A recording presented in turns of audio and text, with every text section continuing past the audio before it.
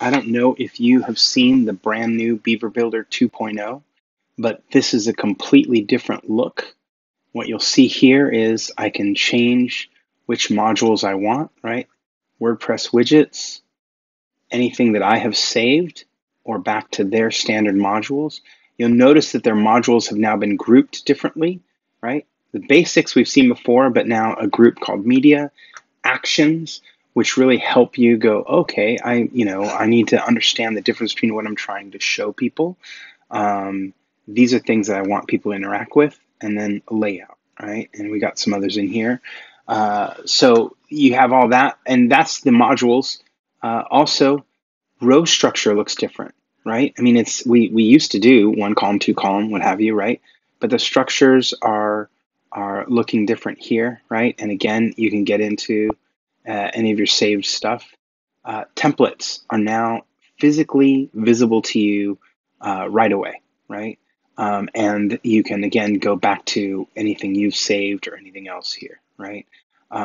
So it's a different structure to it. You're also going to notice that it's faster, right? So we'll come in here, we'll build a couple of different things here. So let's drag two columns on, and we'll come in here, and you'll notice how quickly this loads and how fast it's doing the work. And that's because they changed all of it from PHP to JavaScript, right? Let's see, most of that's the same. I'm going to hit save, right? So we get this. I can come in here. I can also change, I forgot to change the background color, right? So we'll go back over to our background and pick from the options color and pick something here.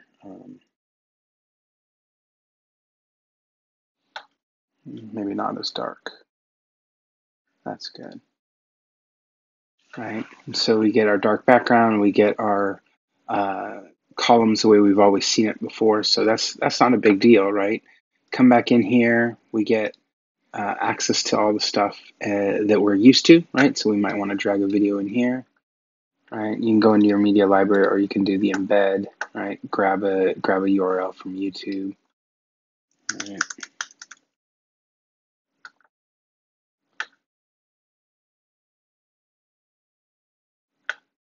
Come in here. Oh, I don't know what I.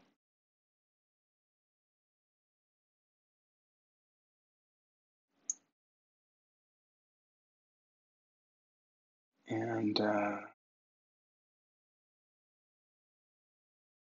let's find some.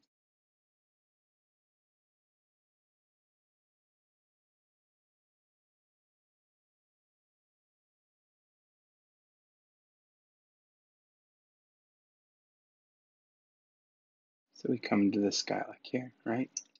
We can grab this video. It's on private content.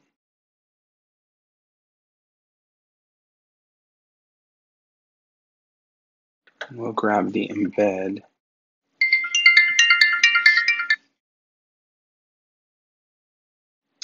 And we'll come over here and grab our embed code.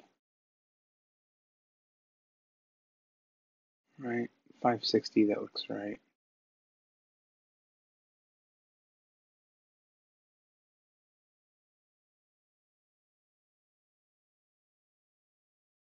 So here's our video, right? And you get all the same things that you've had before, right? The ability to come into the advanced, and you can change the margins, right? You can say whether or not you want it to be displayed on, like let's say you were playing with mobile, right? And you said, no, I only want to show it on large and medium. So in mobile, whatever text I put here is the main thing, and kill the video, right? So you still have the ability to do all those things. And you also have this ability, notice this nice label, right? What are you editing? And you have a whole set of options over here, including Beaver Builder has always had revisions, and it's supported revisions for a long time, but the ability to see these and access them very quickly. But you also have this preview piece, right? And so you'll notice they've changed some structures here. The UI you can change to be the kind of the dark color, but let's go preview layout. Right, there we go. And then watch this. You see you got these little guys, so I can take a look at it in a variety of different capacities there, right? And come right back into my editing mode to keep working stuff through, right? So there's just a lot that's going on here, right? But the nav on the top left here that gives you access to different components, right? This is a fun one, right? You want to get straight into editing any CSS, you can do that. The preview obviously is helpful. Changing it from the light to dark, right? Some people may find that that's really, really helpful to them. And then, of course, the fact that when you're picking through all of these guys, you now have all of it written in JavaScript. So it's a lot faster. It's a lot better. Drag one of these guys into here, right?